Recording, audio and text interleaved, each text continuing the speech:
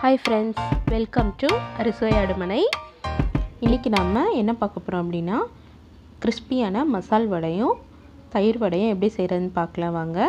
அதுக்கு முன்னாடி நம்ம சேனலை இது வரைக்கும் சப்ஸ்கிரைப் பண்ணாதவங்க சப்ஸ்கிரைப் பண்ணிக்கோங்க.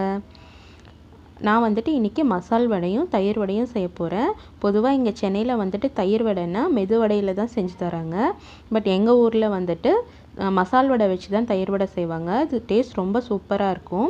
வாங்க அது எப்படி செய்கிறதுன்னு பார்க்கலாம். நான் இந்த 2 வடையும் செய்கிறதுக்காக இன்றைக்கி இதில் 2 கப் அளவுக்கு கடலைப்பருப்பு எடுத்திருக்கேன்.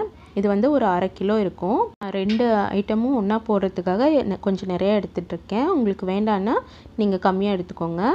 இந்த பருப்பை ஒரு 3லேருந்து 4 மணி நேரம் நல்லா ஊற வச்சு எடுத்துக்கலாம். பாருங்கள், நல்லா ஊறிடுச்சு.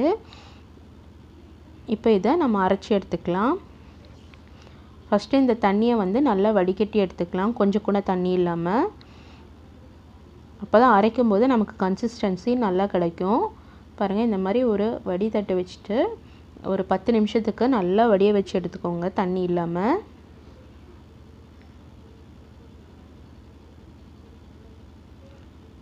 இது வடிஞ்சிட்ருக்கிற வரைக்கும் நம்ம அரைக்கிறதுக்கு தேவையான பொருள் எல்லாம் எடுத்து வச்சிடலாம்.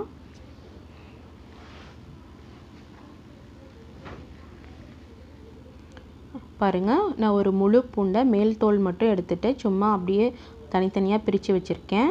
காரத்துக்கு தேவையான அளவு ஒரு 10 வரமிளகு எடுத்து வச்சுருக்கேன்.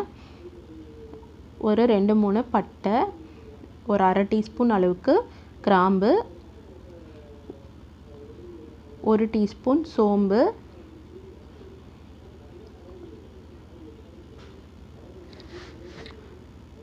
அப்புறமா 1 டீஸ்பூன் அளவுக்கு கசகசா சேர்த்துக்கோங்க. இதுதான் மசால் வடைக்கு நல்ல வாசனை கிடைக்கும் இதெல்லாம் சேர்த்திங்கன்னா. இப்போது இந்த மிளகாவை 2 பிச்சு வச்சுக்கோங்க.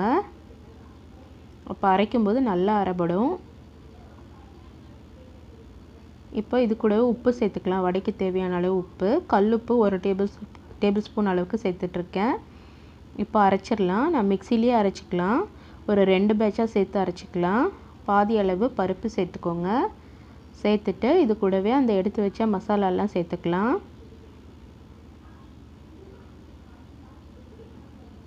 இப்போது நான் இந்த மசாலாலையும் பாதி அளவு சேர்த்துக்கிறேன்.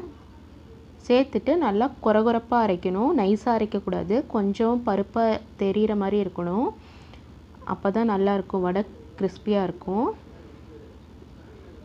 தண்ணி சேர்க்கக்கூடாது, சேர்க்காமல் அப்படியே கொரகொரப்பாக அரைச்சி எடுத்துகிட்டு வந்துடலாம். பாருங்கள், இந்த அளவுக்கு இருந்தால் தான் நல்லாயிருக்கும். இப்போ இதை ஒரு பவுலில் சேர்த்துக்கலாம். சேர்த்துட்டு அடுத்த பேட்ச் அரைச்சி எடுத்துக்கலாம். அரைக்கும்போது எல்லா பருப்பையும் ஒன்றா அரைச்சிடாதீங்க. இந்த மாதிரி ஒரு கையளவுக்கு பருப்பு எடுத்து வச்சுக்கோங்க. அதை ஃபுல்லாக இப்போ எல்லா மாவையும் அரைச்சாச்சு. அரைச்சது கூட அந்த முழு பருப்பையும் சேர்த்து மிக்ஸ் பண்ணிக்கோங்க. இது நல்ல க்ரன்ச்சினஸ் கிடைக்கும் இந்த மாதிரி சேர்த்திங்கன்னா. இப்போது இந்த வடைக்கு தேவையான காய்கறிலாம் கட் பண்ணி வச்சுருக்கோம். 3 பெரிய வெங்காயம், 4 பச்சை மிளகாய், கொஞ்சோண்டு கருவேப்பிலை, கொஞ்சமாக மல்லி இலை, எல்லாத்தையும் பொடி பொடியாக கட் பண்ணியிருக்கேன். இது எல்லாத்தையும் இந்த மாவு கூட சேர்த்துக்கலாம். சேர்த்துட்டு இது கூடவும் 1 டீஸ்பூன் அளவுக்கு சோம்பு, 1/2 டீஸ்பூன் கசகசா. இது சேர்த்திங்கன்னா உங்களுக்கு ஸ்மெல் நல்லா வரும் வடையில். இப்போ இது எல்லாத்தையும் நல்லா ஒன்று சேர்ந்து வர மாதிரி கை வச்சு நல்லா பிசைஞ்சு எடுத்துக்கோங்க. இந்த ஸ்டேஜில் உப்பு செக் பண்ணிக்கோங்க. உப்பு கம்மியாக இருந்தால் பவுடர் சால்ட் சேர்த்துக்கோங்க. சேர்த்துட்டு நல்லா மிக்ஸ் பண்ணிக்கலாம். இப்போ மிக்ஸ் பண்ணியாச்சு, வடை மாவு ரெடி ஆகிடுச்சு. இப்போ நான் தயிர் வடைக்கு ஒரு 1/2 லிட்டர் தயிர் எடுத்து வச்சுருக்கேன். அதை ரெடியாக எடுத்து வச்சுக்கோங்க. இப்போ நம்ம வடை போட்டுடலாம். எண்ணெய் காய வச்சிடலாம். எண்ணெய் காயிற வரைக்கும் இந்த வடை மாவை குட்டி குட்டி பால்ஸாக இந்த மாதிரி உருட்டி வச்சுக்கோங்க. அப்புறம் தயிரையும் நல்லா பீட் பண்ணி ஒரு அகலமான பாத்திரத்தில் எடுத்து வச்சுக்கோங்க. அப்போ வடையை போட்டு வடை ஊறுறதுக்கு ஈஸியாக இருக்கும். இப்போ எண்ணெய் காஞ்சிருச்சு, வடை போட்டுடலாம். ஒரு பால் எடுத்து கையில் வச்சு லைட்டாக ப்ரெஸ் பண்ணிங்கன்னா இந்த மாதிரி ரவுண்டாக அழகாக வந்துடும். அதை மெதுவாக எண்ணெயில் சேர்த்துருங்க. இதே மாதிரி ஒரு 5-6 வடையை சேர்த்துக்கலாம். அவ்வளோதான், எல்லா வடையும் சேர்த்தாச்சு.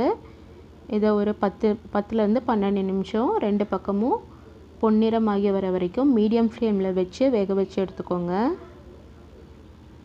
பாருங்கள், அழகாக கலர்ஃபுல்லாக வந்துடுச்சு. நல்லா கிறிஸ்பியாக இருக்கும் இந்த வடை. நீங்கள் ட்ரை பண்ணி பாருங்கள். இந்த வடை சாப்பிட்றதுக்கு சூடாக இருக்கும்போது ரொம்ப நல்லாயிருக்கும். அவ்வளோதான், நம்மளோட கிறிஸ்பியான மசால் வடை ரெடி ஆகிடுச்சு. இப்போ நான் இதை ஒன்று உடச்சி காட்டுறேன். பாருங்கள், மேலே ரொம்ப கிறிஸ்பாக இருக்கும். உள்ளே நல்லா வெங்காயம் எல்லாம் நிறைய சேர்த்திங்கன்னா தான் ரொம்ப நல்லாயிருக்கும். நீங்கள் எவ்வளோ வெங்காயம் சேர்க்குறீங்களோ அவ்வளோ நல்லாயிருக்கும். இப்போ இதில் நம்ம தயிர் வடை செஞ்சிடலாம். தயிர் கூட ஒரு 1/2 ஸ்பூன் அளவுக்கு உப்பு சேர்த்துக்கோங்க. உப்பு சேர்த்து மிக்ஸ் பண்ணிக்கோங்க. இப்போ இது கூட வடையெல்லாம் சேர்த்துக்கலாம். வடை சேர்க்கும்போது வடை நல்லா சூடாக இருக்கணும் தயிரில் சேர்க்கும்போது. அப்போ தான் நல்லா தயிர் எல்லாத்தையும் நல்லா உறிஞ்சும் அது வடை. ஆறுனதுக்கப்புறம் சேர்த்திங்கன்னா ஊறாது. இப்போ இதை 2 மணி நேரம் நல்லா ஊற வச்சுக்கோங்க. பாருங்கள், வடையெல்லாம் நல்லா ஊறிடுச்சு தயிரில். இப்போ இதை தயிர் வடையை நம்ம தாளிச்சிடலாம். அதுக்கு வந்துட்டு நான் ஒரு 2 பெரிய வெங்காயத்தை நீளமாக கட் பண்ணிவிட்டு சும்மா கை வச்சு பிசைஞ்சிங்கன்னா இந்த மாதிரி தனித்தனி லேயராக வந்துடும். அப்புறமா இதுக்கு கடுகு, உளுத்தம்பருப்பு, கடலைப்பருப்பு, 3 வரமிளகா, கொஞ்சமாக மல்லி இலை, கொஞ்சமாக கருவேப்பிலை, அவ்வளோதான். இப்போது இந்த கட் பண்ண வெங்காயத்தை தயிர் வடை கூட சேர்த்துக்கோங்க. வெங்காயத்தை வதக்கலாம் தேவையில்லை, அப்படியே சேர்த்துக்கலாம். தயிரில் அது நல்லா ஊறி நல்லா இருக்கும் சாப்பிடும்போது. இப்போ தாளிச்சிடலாம். ஒரு கரண்டியில் 2 ஸ்பூன் எண்ணெய் சேர்த்துட்டு அது கூட 1 டீஸ்பூன் கடுகு பொரிஞ்சதுக்கப்புறம் கடலைப்பருப்பு சேர்த்துக்கலாம். கடலைப்பருப்பு பொரிஞ்சதுக்கப்புறம் 2 வரமிளகாவை கட் பண்ணி சேர்த்துக்கோங்க. அப்புறமா கருவேப்பிலை சேர்த்துக்கலாம். கருவேப்பிலை எல்லாம் பொரிஞ்சிருச்சு. இதை எடுத்து அப்படியே இந்த தயிர் வடையில் சேர்த்துக்கோங்க. சேர்த்துட்டு அதுக்கு மேலே கொஞ்சமாக மல்லி இலை சேர்த்துக்கலாம்.